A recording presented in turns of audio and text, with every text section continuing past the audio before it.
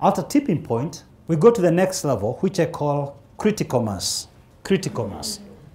Now, critical mass is a concept borrowed from physics, which implies the volume of nuclear product required to sustain chain reactions in a nuclear explosion.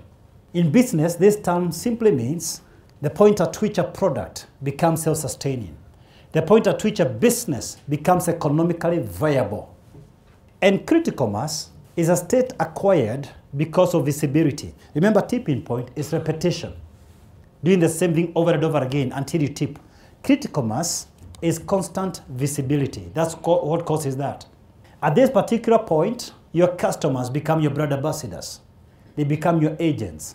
You know, research shows that you only need 10% of any population in any ecosystem to reach critical mass.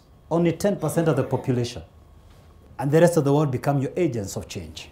You see, human beings, generally speaking, do not have an unpopular view. They don't hold an unpopular view. We are all trying to look for a consensus locally. So when change agents begin to preach a certain message over and over again, it becomes our new normal. It becomes our new habit. We begin to believe it. We begin to question our own views. That's why even a lie can spread so fast, as Hitler did it.